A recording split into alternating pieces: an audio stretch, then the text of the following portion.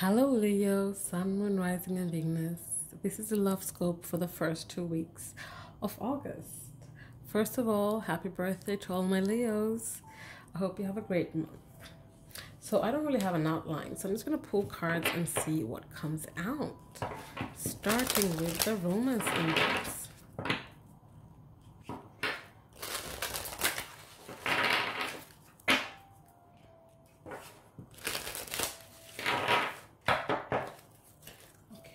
So let's see. So we have engagement, we have past life relationship, and we have finances and career. So let's have a look at this. So there is most definitely perhaps a soul connection going on here, because we have past life relationship. You've known each other before.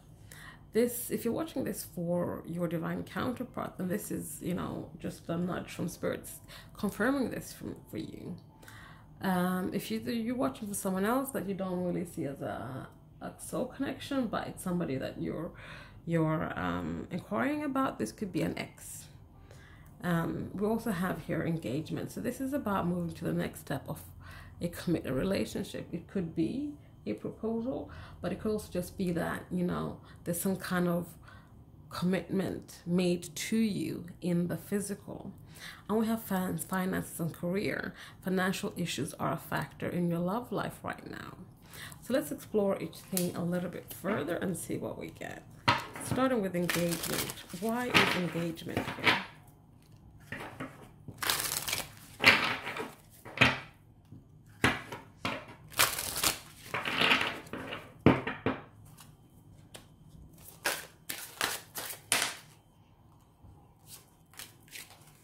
That was all the flipped over. Excuse me. Well, we have engagement here because there's an offer coming in. There's an offer that might possibly come in. Remember, this is a general reading, so please take what resonates and leave the rest. But there's an offer coming in here. That's why the engagement card showed up today here for you guys, Leo. We also have ancestry. We have hidden. And we have heart over head. So this is about that. This is an offer that you can't see. This is something that you won't see coming. You perhaps have given up on this relationship, given up on this person because, they were not showing up to the relationship the way you wanted them to. But this is because things have been hidden from you. Perhaps they weren't in their heart space before, but they are now. That's because they have had a revelation when it comes to their ancestors. Their ancestral line has nudged them and showed them hidden things from their past, and in terms of commitments and relationship that perhaps was a bad karmic cycle in their family line, in their bloodline. So they're now, once they kind of consulted with the ancestors or found out more about their bloodline, they were like, you know what, it is time to break that cycle. It is time now for me to be someone that operates from their heart, not from their head. And therefore things are going to start being revealed to you, so an offer can come in when it comes to this engagement card. That is very nice, Leo. So now let's look at past life relationship. Why is this here? We have, oh my God. Okay, so I'm gonna take the cards that are face up, which is still a very few cards. Okay, excuse me. Past life relationship, soul connection, which I said in the beginning, this is a soul connection. Again, if take what resonates, leave the rest. So this is showing up today because, Leo, this is a soul connection. This person, you've known them before. Your soul has known their soul for lifetimes. We also have balance here. Excuse me. This is about perhaps finding balance. Actually, let me just look at all the cards before I start yapping.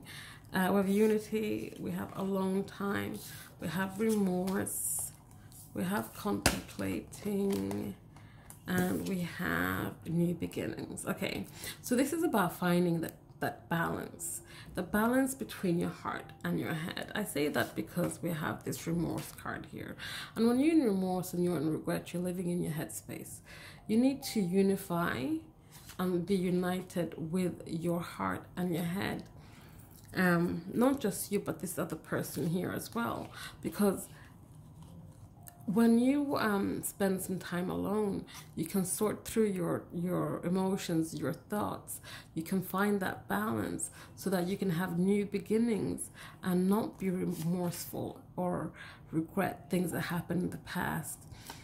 You can instead have a new beginning with the soul, with your soul connection, your divine counterpart.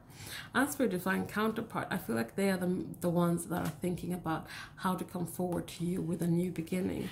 They are trying to find the balance so that they can right the wrongs that have happened with this remorse card here, so you guys can be together again as a unit.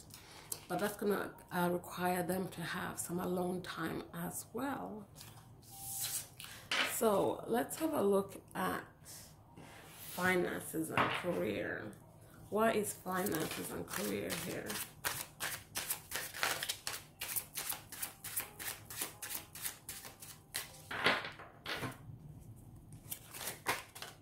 We have divine help. So what I'm getting for the finance and career is that perhaps your divine counterpart wants to get the shit together first before they come towards you. Perhaps they had some kind of setback when it comes to their job and their finances, and they don't want to come towards you while they are still trying to fix that stuff. So we have divine help, we have escape, and we have sadness.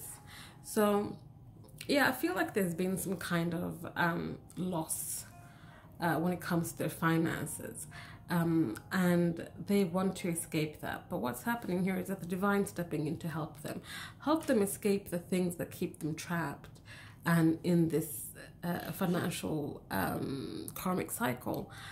What the divine is showing up here to do for them is to help them be the authentic self, help them shed the skin and release themselves so they can come back to this soul connection and heal the sadness. Because with the financial things, I feel like perhaps they're not living their soul purpose. They're not doing what they're truly passionate about and what they love, and that's affecting them, where there perhaps is a loss of money, which makes them more sad, which makes them more like, I'm not someone to show up for this connection, so perhaps they just stay away. But the divine is here to help with that, so that's good for you guys, Leo.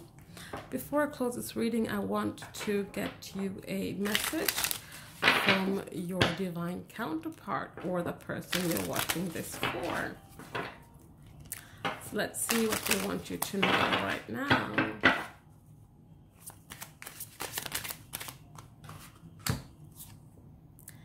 It has always been you.